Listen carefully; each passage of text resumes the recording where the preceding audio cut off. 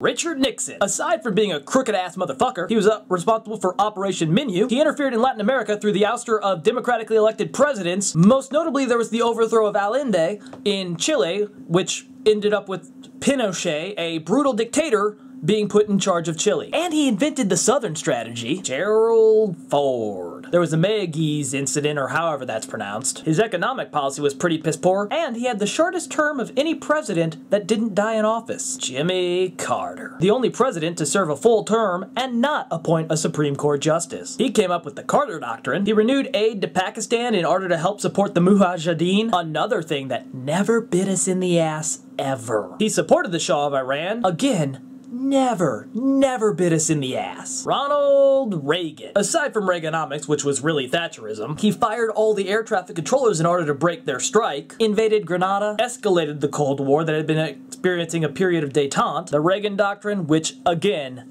never bit us in the ass. The war on drugs, the bombing of Libya, Iran-Contra, Anthony Scalia. Though he did put Ted Kennedy on the bench and nominated Von Walker, who turned out to be the first federal gay judge, or the first federal judge that is gay. George Herbert Walker Bush. Vetoed the Civil Rights Act of 1990, invaded Panama, NAFTA, and Clarence Thomas. Bill Clinton. More NAFTA, welfare reform, reverse Glass-Steagall, again, policy never bit us in the ass. DOMA, Don't Ask, Don't Tell, the Commodity Futures Modernization Act, which, again, never bit us in the ass. He strongly supported neoliberal policies, the Digital Millennium Copyright Act, and he also doesn't know the definition of the word is. Al Gore. He flooded a cave after trapping local boys inside. He created Man-Bear-Pig by imagining him, and he nuked our imagination. Seriously, do I have to? Yes!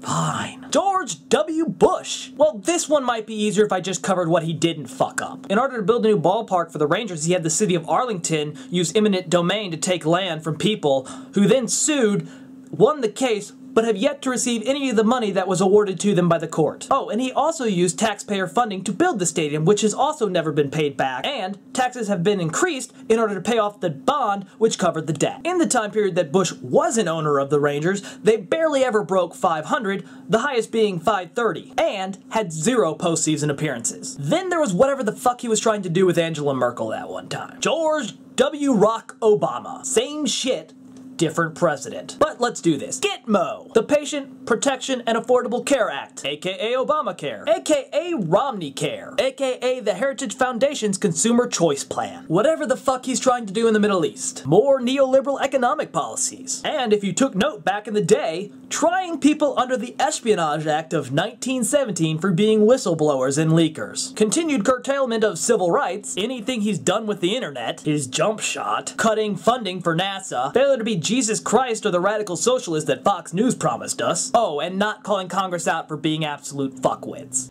They will see you in